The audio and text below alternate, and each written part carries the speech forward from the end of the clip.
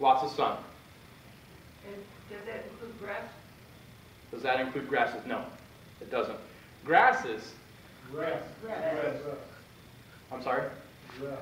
Rest. For different species, it probably does, yeah. For a ponderosa pine, it definitely does. How would ponderosa do in a climate where it never freezes? Ponderosa pine in a climate where it never freezes would eventually exhaust its resources and slowly lose health and die. It will. Yes. However, you take a ponderosa pine, you have this fantastic contorted trunk, and you say, oh my gosh, they're so great, and I'll never be able to afford an imported tree that looks like that. Right? You can graft over ponderosa pine. Most people don't realize pines can be grafted onto pines, junipers can be grafted onto junipers. You can change out the foliage of a ponderosa pine. And interestingly enough, if you change out the foliage of a ponderosa pine with the foliage of another type of pine, it will absolutely take on the characteristics of that pine to some extent, right? Mm-hmm. You can never duplicate the strength of a Japanese black pine, but you can enable a ponderosa pine to survive in a warmer climate. So you could actually graft kodomatsu to it and take it way out of its photo period? You could graft black pine to it, and you could take it anywhere that black pine is capable of growing. So the photosynthetic or photosynthesis process dictates the characteristic of the temperature? Well, isn't photosynthesis what dictates, photosynthesis and the needle type what dictates respiration and the creation of resources in a tree? So it makes sense that if the characteristics of that needle type that dictate respiration and the utilization of resources, if you change that, it would naturally take on the characteristic of the thing that's generating that energy and that's utilizing that energy. Well, and vice versa too. If it was in the wrong environment, it would die. Absolutely. Yeah, so if you took a grafted over ponderosa pine and you put it, or a grafted over ponderosa pine of black pine and you put it in a really cold environment, black pine don't like extreme cold, right? They can tolerate cold, they can't tolerate extreme cold. It would die. It would die in a place where a ponderosa pine could thrive. Well, another thing that it sneaks up on people, the mycorrhiza that grow on black pines are generally not hardy in the colder climates either. So you're dead from the top and you're dead from the bottom. I guess that it depends on if black pine really depend on mycorrhiza to grow successfully. If they don't, it helps, but they don't. That's not a prerequisite to health and success. Do those old needles that you cut off not have photosynthetic abilities? You said increase the needle length or increase the foliage mass? So, when you style a tree, sometimes you've got to sacrifice the fact that ultimately I don't want to reduce the foliage mass, right? I don't want to reduce the foliage mass, but in order to style this and to make this look attractive and to get this tree headed in the right direction in terms of establishing a good solid structure, I have to reduce some of the needle mass for the health of the interior buds, for the position of the branching and the styling, for the presentation for you guys, for the presentation for me, for the presentation of this tree, right? I want this tree to feel sexy. I want it to love sitting here and showing off for you guys. And so I remove a lot of the needles that are unattractive, and the older needles come off naturally because this is the time of year for them to fall off anyways. But you will see a slight needle elongation on this tree as a result of me plucking some of the needles. Still, even now, the needles on ponderosa pines elongate all the way till fall, and you will see slightly longer needles next year. Right? The year after that, you're going to see significant reduction in needles. What would be the aftercare treatment? For this? Yes. Nothing. This kind of work this is not severe for a ponderosa pine. Let's put it right back in full sun. Put it right back in full sun. You have to put it back in full sun. Outside of excessive heat, this tree should be absolutely put back in full sun.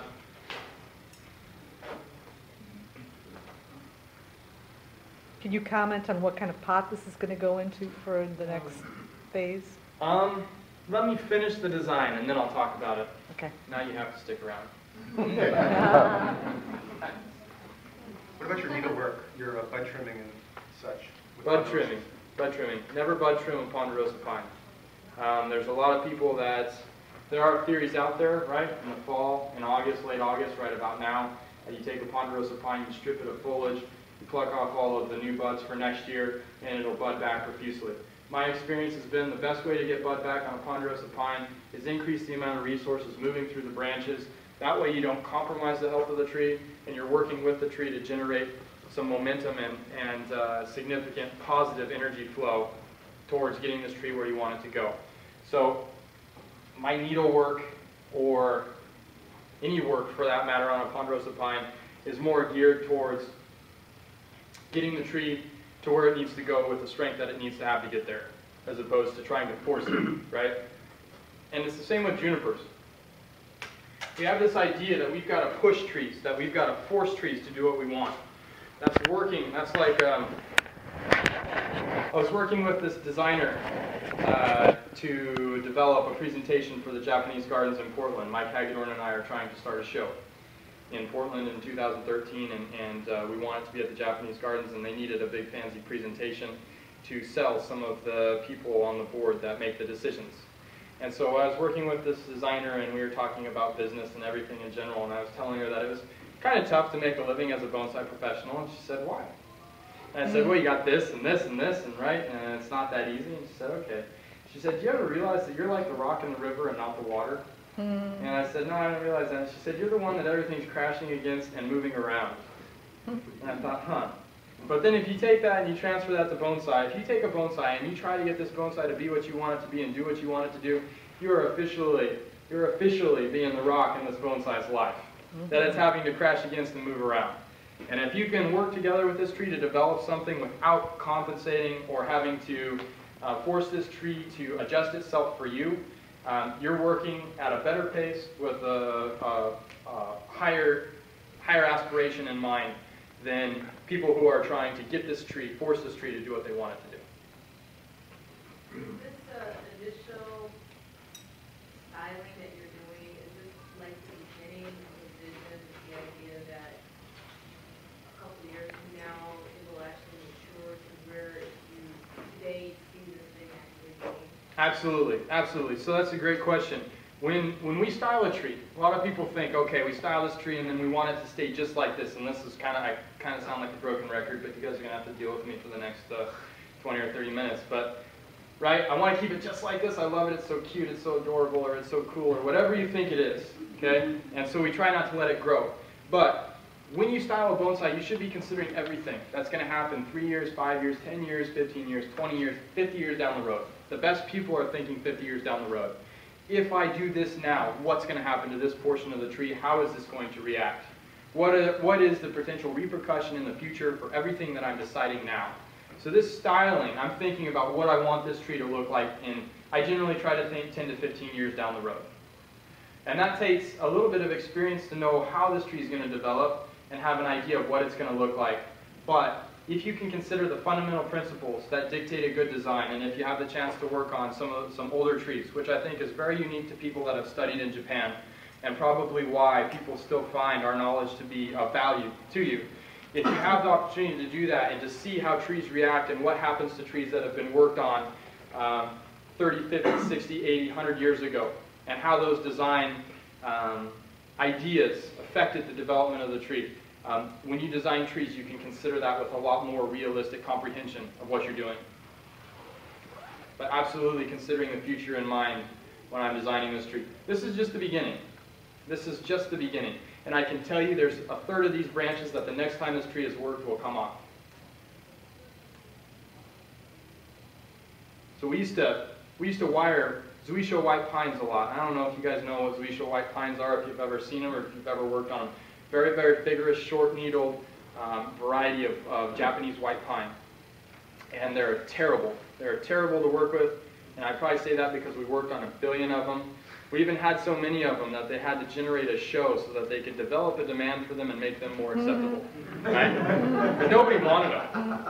Like Zuisho white pine, it's like you wire it one day, you got to unwire it the next because they grow so vigorously. Right? So vigorously. Anyways. These trees, we used to get these as raw stumps or field-grown material. And the initial styling of them, inevitably, Mr. Kimura would leave excessive amounts of branches, and I never understood it. why would he leave so much? There's already so much there, or it's never going to need that branch. And his justification for that, one time he got fed up with me. I didn't ask. You never just ask, like, why would you do that? But you always wondered. And he knew when you were wondering. And so one day he kind of got fed up with me wondering. And he said, you have to do this because this is how you develop a tree. This is how you maintain the tree's energy. And he would say, next time that this tree is styled, this comes off, this branch goes here, this is going to come in here, this is going to be reduced, and this is going to be longer. And I was like, whoa. You know, and then he's like, in 5 years, this is coming off. In 10 years, if this branch develops like this apex is going to come here, we're going to have to bend the trunk here, and we're going to have to readjust this. And I was like, off the top of his head. And it was just like, wow, that's the kind of consideration that somebody that's styling a tree with true efficiency, true fluency, and really, really adept ability is considering. Now, while you're talking about zoysia, I know that they're raised from cuttings a lot, but also grafts, and I'm hearing that you cannot graft, that you must graft them on black pines, and I'm told if you graft them on black pines, they're dead 10 years down the road. Who's right? I guess it depends on how you take care of the tree. Yeah. There's I can't see any reason why you shouldn't be able to. Inevitably, if you graft outside of white pines, if you graft outside of Miyajima white pines, which are very typically grafted on black pines, and some Shikoku pines, but Kokonoe is another common variety that was grafted onto Japanese black pine, and inevitably the graft will fail. And Zuisho white pine now has such a strong root system on its own. The only reason you would graft it to black pine is because the root system is weak. And Zuisho white pine root system is not weak. And so what they're finding now is that it's better on its own root system than it is on the black pine root system. What happens is it's so vigorous, it outgrows the graft. It outgrows the graft union. So the portion that's attached to the graft union starts to grow faster than the portion of the tree that was above the graft union, right? Because there's only one spot where the cambial layers line up. Okay, the outer portion of that never actually heals, right? I mean, it closes up, it starts to develop bark, you can't see it anymore. However, there's one part that's always going to grow faster. As that grows faster, one part it grows slower, you start to get a tree that shifts and changes. And at some point, that graft union dislocates, separates. Kokonoe is the same. Kokonoe is the epitome of that problem. Okay. There are some nice Kokonoe here in the United States. There's a nice Kokonoe in the display.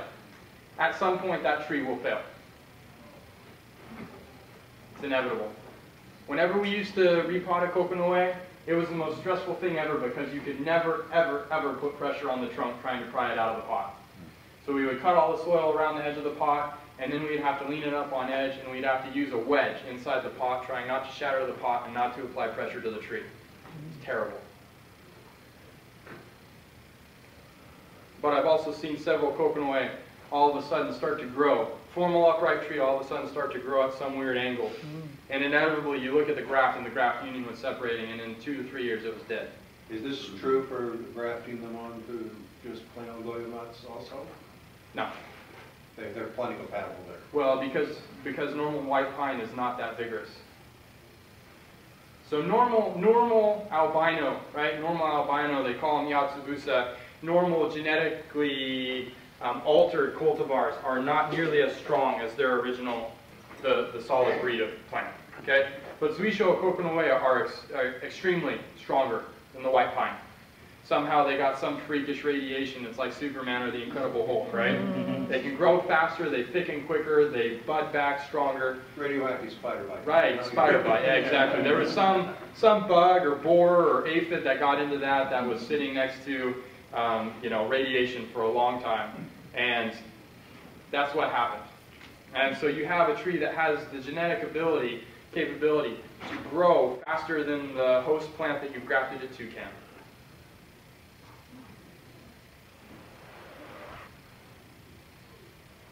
Ryan? Yes? How you start to learn with your master? Did he teach you first the rules, or you already knew? Or just to start to practice and learn about that rule? That's my first question. And second is you say something about the wire, what kind of wires what means that, what kind of wire do you use in your own trees? Okay. So the first question, how did I learn? I started out learning the first day. And my first day consisted of washing rags and cleaning toilets and weeding a lawn with tweezers. And I continued to learn the second day, which consisted of sweeping the floor, washing his car, washing more rags, and weeding the lawn with tweezers. And every day I continued to get better by sweeping the floor and washing the car and weeding the lawn with tweezers. And if you went to Japan and expected to learn bonsai right away, you'd be fooling yourself. But at the same time, there was one of my older apprentices, in fact, the oldest apprentice of Mr. Kimura. His name is Yajima. He was with Mr. Kimura for 23 years, Yajima-san. And Yajima-san told me, everything is everything. Everything is everything. He said, the better that you get at sweeping the floor, the better you're going to be at bonsai. The better you get at washing that car, the better you're going to be at bonsai. The better that you get at weeding that lawn, the better you're going to be at bonsai. And I took that to heart. And so my education, everything I did there, even though bonsai was only 50% of the work of an apprentice while I was there, everything else that I did benefited me in the way that I approached and pursued bonsai. So, how did I go about learning bonsai? I did everything that I could do there to the best of my ability, made it look as nice as it could possibly look. That became an ingrained thought in my mind. If I could do it better, I didn't do it good enough the first time, right? Always striving for more.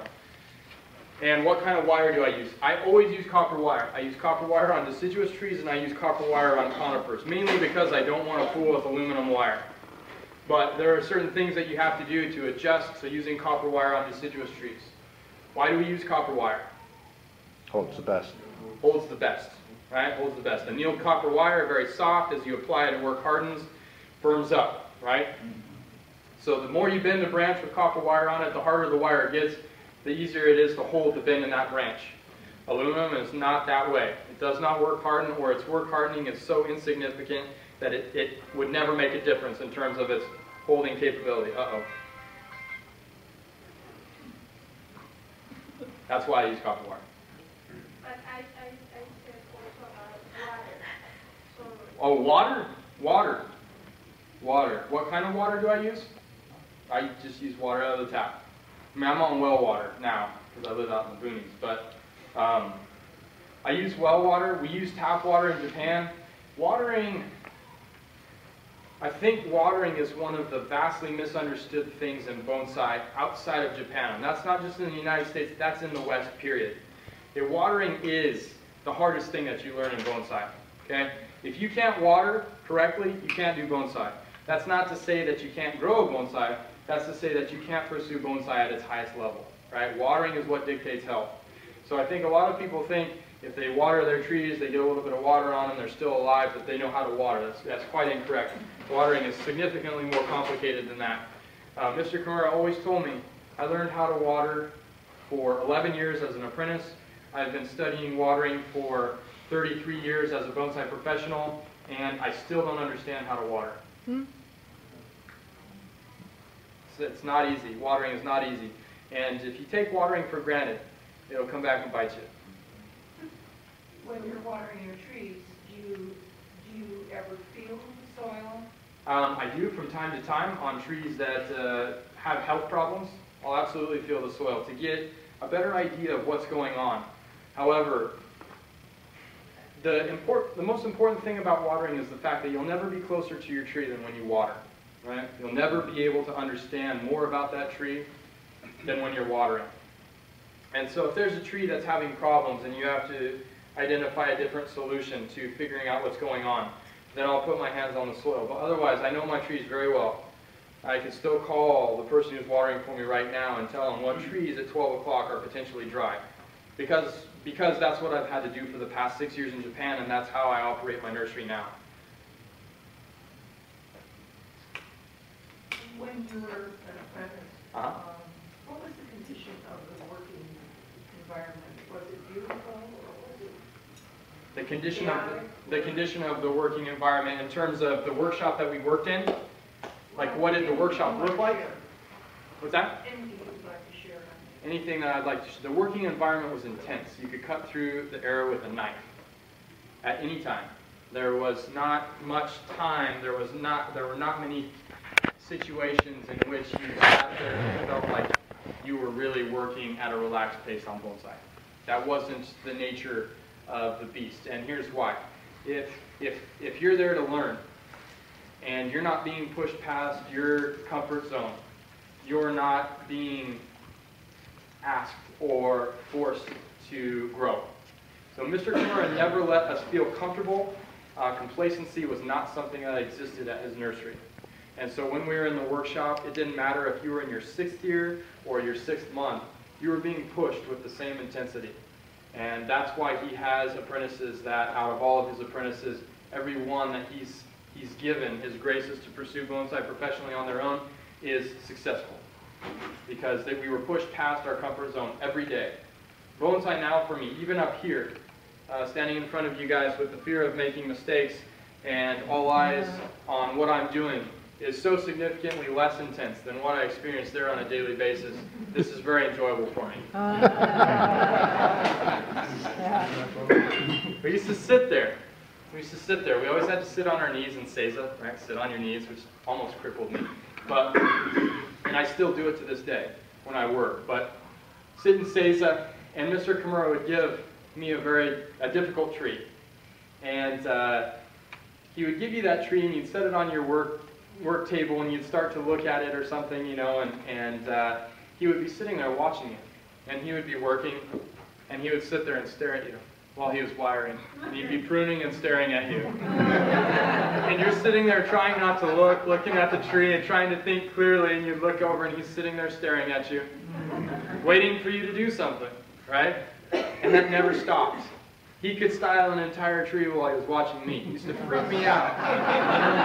And I would be sweating, and he would look at me and he'd be like, "What's wrong? You don't know what to do?" It's a bad idea. You don't want to do that. I pick up my scissors to go to prune something. Talk about pressures. Talk about intensity. I'll never forget one time I was sitting there wiring a tree with my back to the door. Wiring a tree with my back to the door, and I just felt this hot breath on my neck. And I turned around, and his head was right here, and he has these glasses that magnify the size of his eyes. They look like Coke bottles, you know. And I turned around, and these glasses are there staring, and he's just breathing over my shoulder watching me work. He used to do stuff like that, but it was only to push us outside of our comfort zone. I thought that was really brilliant of him. So when somebody asks, is he a good teacher? He's a phenomenal teacher. But he walks the line between driving you insane and pushing you to be the best you can be every day. Absolutely walks the line. Very, very fine line that he walks. And a lot of people can't hack it. That's why so many people came and went. 6 years, 11 people. How do you treat your apprentices? How do I treat my apprentices? Breathe on their neck.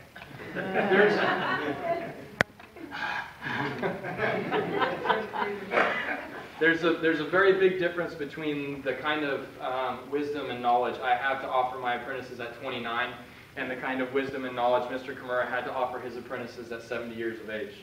And so when somebody comes to me to study, whereas the responsibility that he had towards us was to make us a man as much as make us a bonsai professional, I don't feel like I have the ability yet, the wisdom or the life experience to offer that same kind of experience, and so I don't try. I don't try to be who Mr. Kimura is. I try to be who I am and teach my apprentices what they need to know to be successful at bonsai in the manner in which they're going to pursue the endeavor.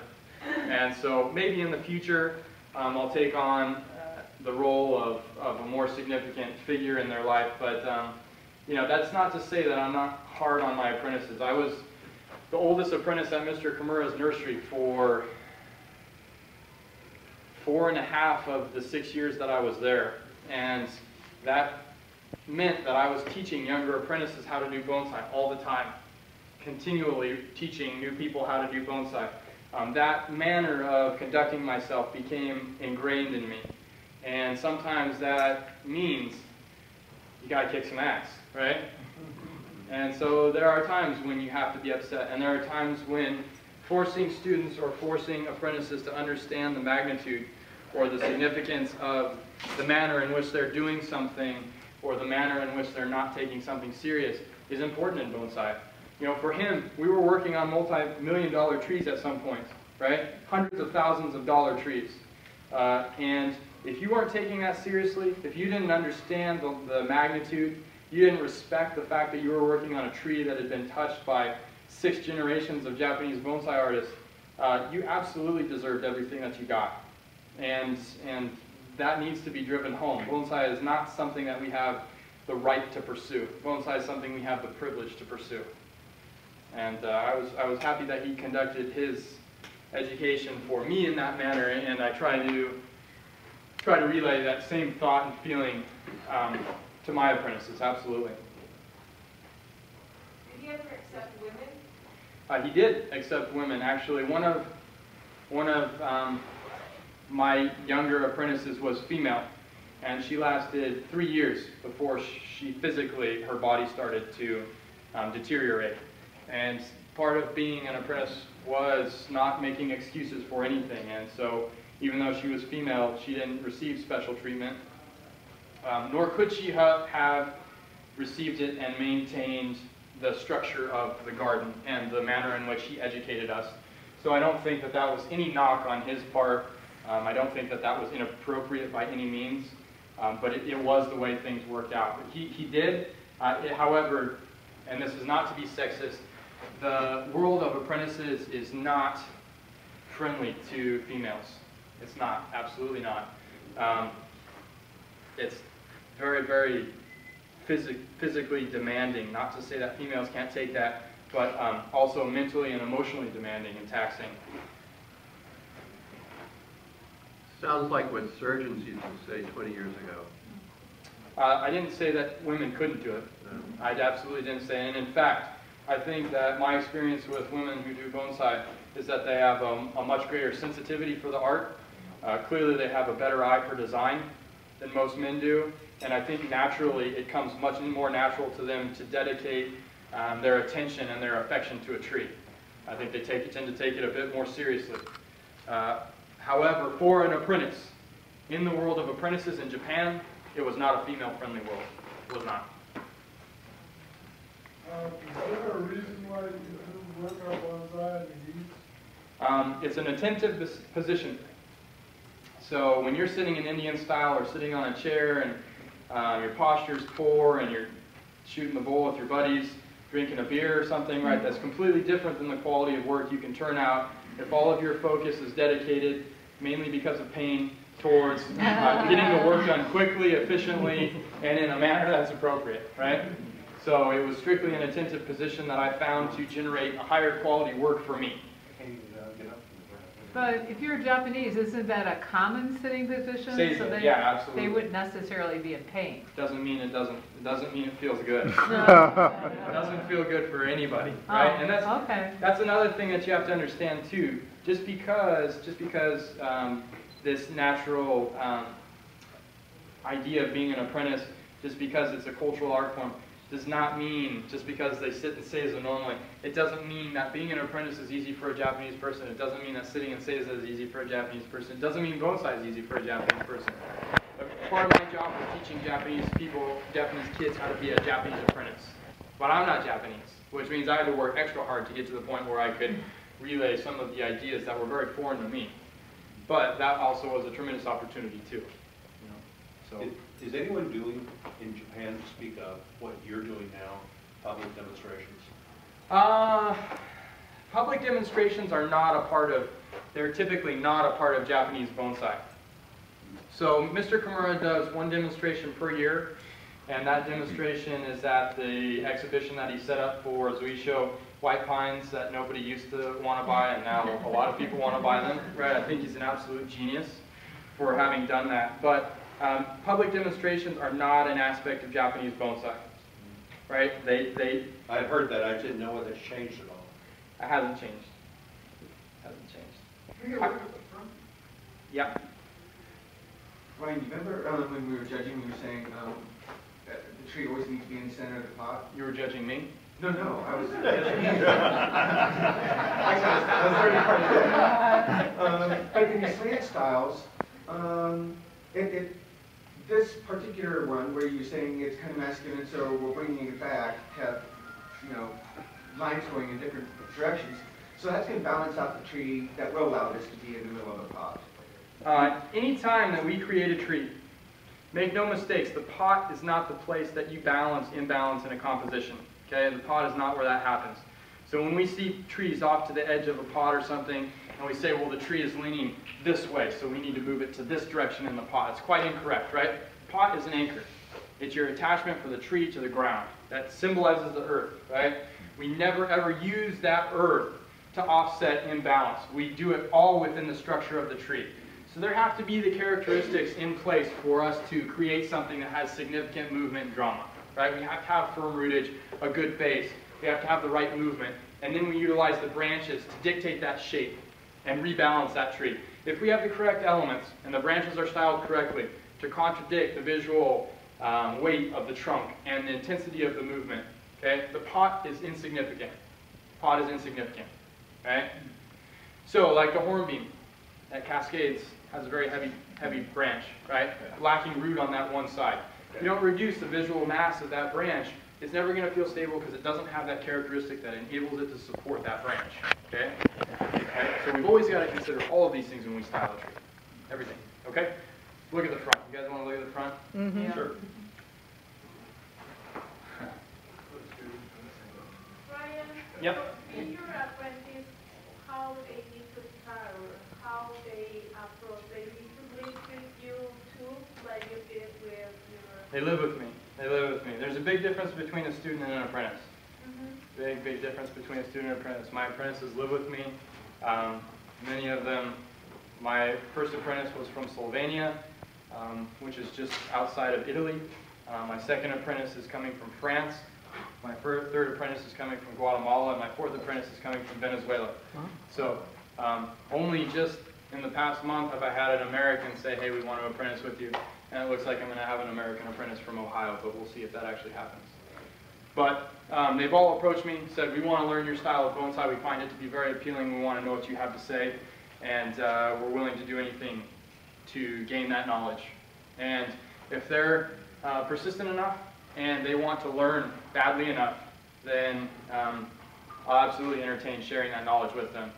But to have somebody come for a week or a month, train them and give them the tools that it took me 6 years to learn and that they can't possibly comprehend in that period of time, and then say, okay, there you go, you know, take that home. When they're not ready to utilize that knowledge, they haven't reached a level of understanding, competency, maturity to do so, is counterproductive to what I'm trying to do in improving the level, giving the people the ability to pursue bonsai with a competency that I think is worthy of being considered somebody who can make a living doing it, and so I just refuse to do it.